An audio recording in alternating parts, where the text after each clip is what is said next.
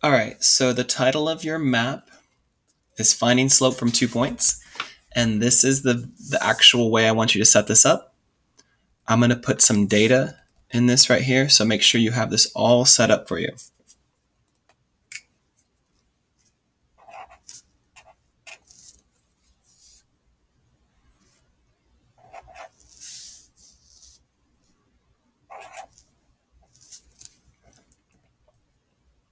All right, so first step is to look at this data, and I'm going to zoom in on there. And first step would be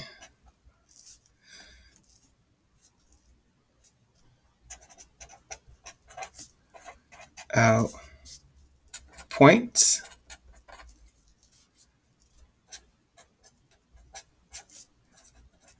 and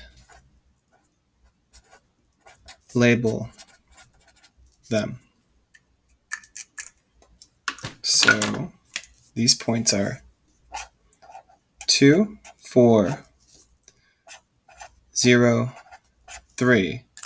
And by labeling them X, Y,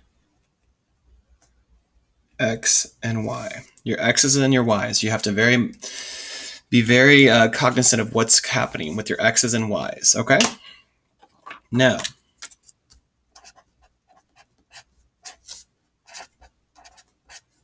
put your points over here. I'll have them labeled again.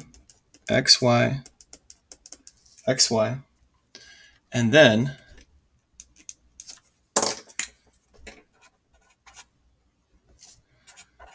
use the formula y minus y over x minus x. Okay? So y minus y over x minus x.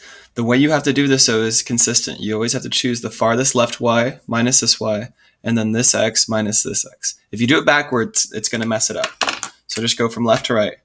4 minus 3, 2 minus 0. 4 minus 3, 2 minus 0. 4 minus 3 is 1. 2 minus 0 is 2. And guess what? If you don't have to reduce it, that will be your slope. It'll be 1, rise, 2, run. Okay? This third box would be reduce the fraction if needed. Also, handle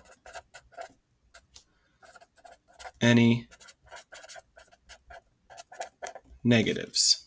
For example, what if it was negative 1 over negative 2? That would be 1 over 2. All right. What if it was, let me move that up, sorry. What if it was 1 over negative 2?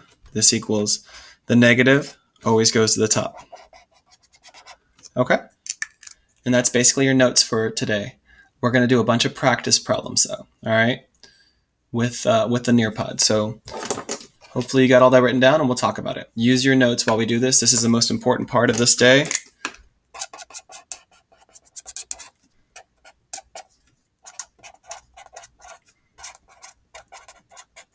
Slope formula, all right? And that's what we're rocking. What is a slope? What letter?